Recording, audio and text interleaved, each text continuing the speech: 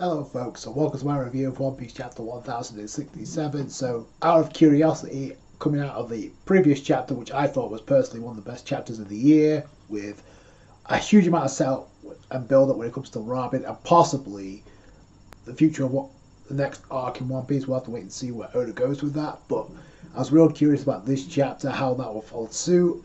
Gave us just as much hype by the end. Let's start off with the cover page, and obviously, and in my opinion, this cover story should be wrapped up within the next two chapters, because we got Caesar Clown and Judge finally reuniting. Although I think Judge doesn't recognize Caesar from the days of Mad, so they've done that plot point. So what else is there to draw out at this point? Listen, I like Raju as much as the next person, but I think it's time to move on before this cover story really drags on. So we start off with Bonney, who's asking what the hell happened to your head, Vegapunk, because it was like a large light bulb the last time I saw you, which we saw in the flashback. It was huge. He was met up with Dragon. So we find out two things about Vegapunk. Number one, he cut his head. We also find out he's a devil fruit user too, because he ate the brain fruit. So go figure. So he has. That's how he's able to store unlimited amount of data in his brain and memorize a lot of things that could be problematic for the world government. And apparently his brain continues to grow. And Chopper is enthralled by this because it could lead into medical knowledge for Chopper, so that's why he's curious about this. So that's cool. But Luffy's kind of poking holes at Vegapunk, saying, "Oh, you're stupid because you cut your head." So the apple's on his head and an antenna transmits to the top of the Egghead, because he literally says, "Look at the top of the island on the back side of the giant egg. There's a Punk Records written on it. That's the hanger for my brain." So that's what connects it. So there you go. And we also find out about the Vegapunk 6. Now this was pretty much obvious, like the 6 individual clones of Vegapunk with different personalities. If you mash them up into one, you get the actual Vegapunk. So there you go. I pretty much pointed that out, that they had different personalities for a reason. Obviously this goes right by Luffy's head, but Jinbei's like, oh, it's because they share the same brain. What a incomprehensible world. This is Vegapunk's dream. Someday his brain will share with the rest of the world, share with all of mankind. So he wants to share his brain with the rest of the world, or his knowledge to the rest of the world. And Jinbei kind of points out, will there be any problems since you try to connect to my brain in the future? And Vegapunk's like, kind of like, yeah, you're a sharp one, but that's not going to be a problem, because that's not what science does. This is what ticks Bonney off, because it's like, you never change. So she brings out the lightsaber sword, and this is all about wanting to restore Kuma back to the way it was, her father back to the way he was, but he modified Kuma. So, and Vegapunk's like, oh, stop, that beam saber's just a failed product. And Bonney doesn't care. She's like, yo, shut up,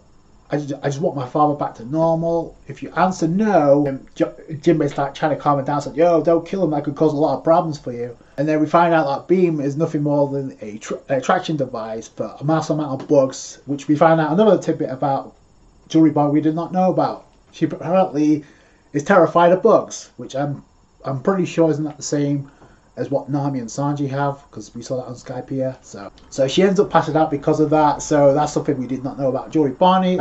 Again, I just want to point out, as much as last chapter was about the Robin build up with a character, going forward, this arc has been about getting us more insight into Jewelry Bonney, who she is as a person.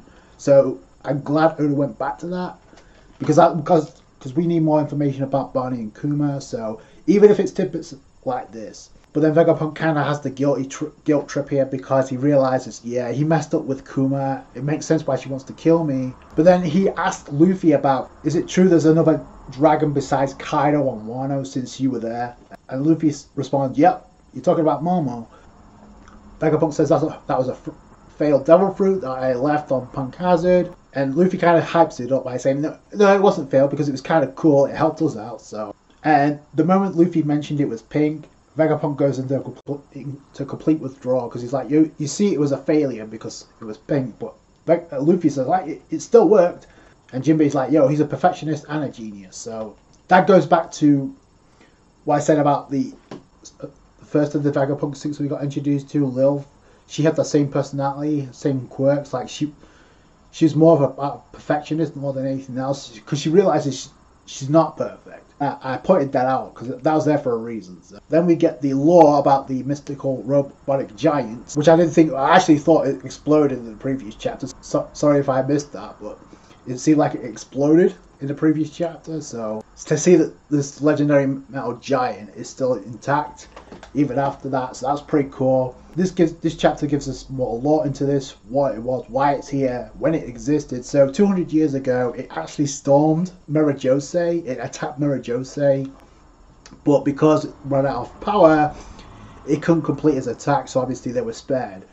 To me, this is obvious foreshadowing. It attacked Merijose 200 years ago, but it was created probably 900 years ago. So again, back to that 900. So that's obviously when the Void Century took place. To me, but we need more insight into that. We need more info about that. So, but nobody knows where it actually came from or what it was trying to do. The world government ordered its complete destruction, but because of its curiosity of researchers, that didn't do that, and it went completely hidden under the world government, which is kind of a problem unless they find a way to boot up that robot. Right now, we know Cypherpole are literally on the doorstep of Egghead Island by the end of this chapter. So if they run into that, you know they're going to try and destroy it. It has to be whoever was against Uma-sama back during the Void Century. That's the only thing I could come to think about when it comes to like why it was ordered to storm Merijose. And we also get the other Straw Hats, obviously Robin, Nami, Sanji, Usopp, and Frankie, which is pretty cool because they're actually seeing Luffy's okay. And Robin points this out, 200 years ago is when the discrimination against the fishermen started. So that I kind of like the consistency there, so that's pretty cool. Then it's pretty much stated like, yo, that robot climbed through the red line. And then the Vegapunk Shaka pretty much responds, probably. We created Vega Force based on everything we learned from it. Then we get a kind of one-hearted moment here because we have Nami, Usopp, and Sanji. Nami's like seeing Luffy and the others are okay, so she's glad about that. Then she kind of asks who's that girl with them. And then Usopp, I think it's either Usopp or somebody else that points, it could be Robin. It's Jewelry Bonney, she's a pirate just like us. I like to think it was Usopp just to give him something, just to give him some credibility. And Sanji's like, so that girl's got some trouble. So she's obviously passed out. And then Vegapunk kind of brings up something which I think is going to be foreshadowed as well, because Vegapunk's like, Bonney, I did some bad things to Bonney. And I like this moment from Luffy because it's like it goes back to what I said. The interactions between Luffy and Bonney are there. With each time, it's whether it's very minuscule or very noticeable, you see it. Luffy says, "Oh yeah, you should beg for forgiveness because that was totally messed up what you did." But Vegapunk kind of like, you don't know anything about it, so shut your mouth. This is where I think foreshadowing is going to come into play, and Bonney's going to be a key factor here because Vegapunk says. He says, there are some things I wish I handed it over to her. What was he talking about? And Vegapunk turns the focus to Luffy, says, it's fate that you've come here. So then we get Vegapunk saying, could you take me out of Egghead Island? So he wants to leave. So to me, this is, Luffy's not, after hearing that, I don't know if Luffy's going to just blow that off. We find out Cypherpole on literally at the doorstep, where the hype building, because this is where Bonney comes into play, because it's like, we got information that Jewelry Bonney is heading to Egghead Island, not knowing she's already there. That's number one. Number two, Lucci says she's an eyesore who repeatedly escaped. We no longer have any use for her, right? Next time we meet, I'll definitely kill her. And I'm like, wait, next time. So did Lucci and Bonney have a flight prior to this? Because when the hell did they meet? We need that clarified. So that I thought that was kind of interesting. And this is kind of cool because it's like Shaka's being communicated like, oh, we got company. It's a government ship. It'd be bad if they knew we harbored pirates here. Also, the CP0 and Lucci on that ship. And then this is where the Straw Hats freak out. Sanji says, I'm going to protect you, Robin, so don't worry about it.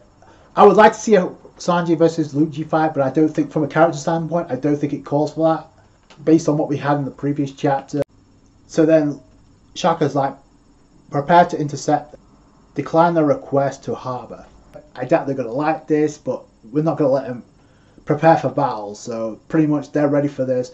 I like this because the Straw Hats aren't going to be blindsided here. Like, they they didn't know CP0 were on Wano. Now they know they're coming to Egghead Island. So that kind of changes things a little bit. That would have been the end of the chapter. That would have been fine.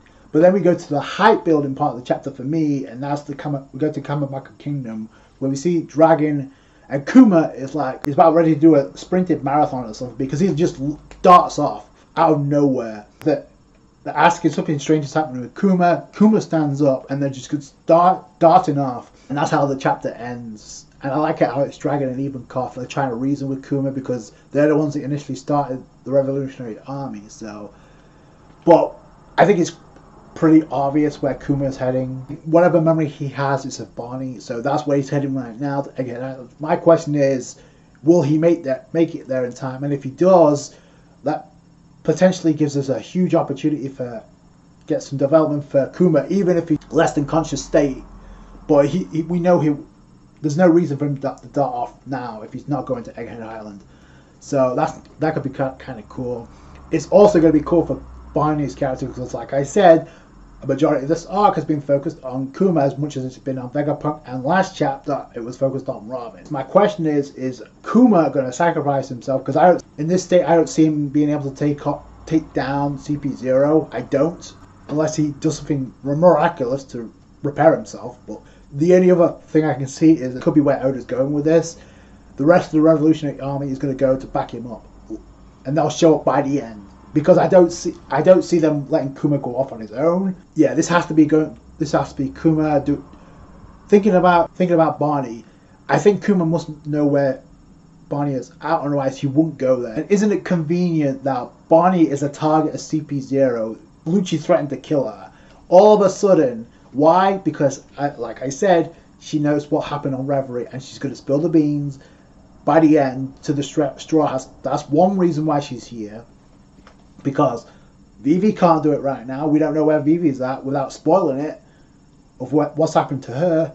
We can't have Sabo because we don't know if he's alive right now, and that would spoil that. So technically, Barney's the only one that falls in line to actually give them the update, especially now. And the other thing too is the fact that they threatened to kill Bonney, and the next scene is all about Kuma going off somewhere. I think it's pretty obvious he's headed to Egghead Island. We'll have to wait and see where that goes. Like I said, it could lead to Dragon showing up, and given what we saw in the previous chapter with Vegapunk and Dragon knowing one another, I think it's pretty much a given. Obviously, the fact that Vegapunk asked Luffy take him away from Egghead Island, I said that the Straw Hats were going to be somewhat of a protection, a shield to Vegapunk in no uncertain terms. Now, because of CP0 showing up, I don't see Luffy and I don't see Robin, especially with what we learned last chapter, that Professor Clover was associated with Vegapunk and Dragon.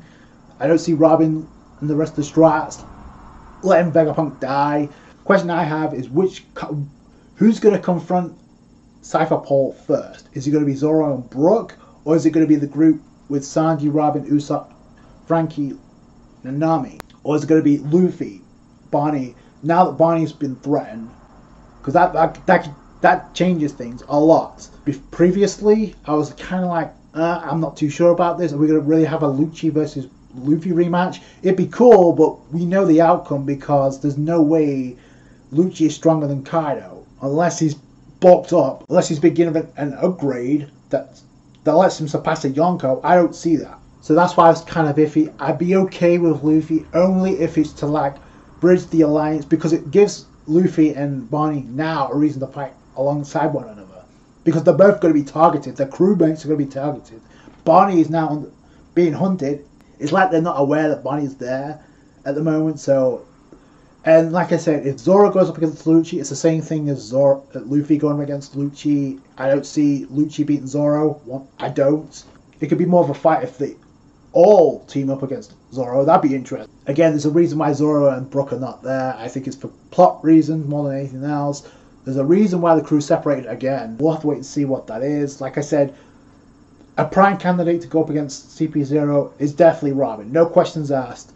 Question now is, who does she go up against? Lucy or Lucci? I don't really care. Given what we saw in the last chapter, it's kind of warranted. I'd be okay if Luffy gets involved only if it's like fighting alongside Bonney. other than that, I don't think it's necessary. But we'll have to wait and see. Like I said, the ending of this chapter kind of makes me think, what the hell has Oda got planned? Because obviously Kuma's going to show up. He may end up in the Pacifista Zephyrium Lunarian version of himself, and end up getting sacrificing himself, because I don't see him winning, because he's not in the right state. Like I said, unless he gets repaired. He may end up sacrificing himself not only for his daughter, but also for the Straw Hats. He already did that pre-time skip. He sacrificed himself to protect the Sunny. He sacrificed himself to separate the Straw Hats so they won't get taken down by Kizaru. This could be very interesting, whether or not Dragon shows up by the end of this. Like he pulls a Shanks and we see Dragon instead of Shanks show up at Highland to protect not only Vegapunk but Robin and Luffy as well. Personally, I would like to think that the Straw Hats will be able to defeat CP0 before Dragon shows up. We'll have to wait and see. But yeah, this could be interesting for Bonney's character and Kuma, if nothing else. So I can't wait to see where that goes. That's going to do it. Thank you guys so much for watching. Like this video if you did. Appreciate that. I appreciate all the support. Subscribe to the channel for more One Piece. Catch you guys later. Thanks guys. Bye.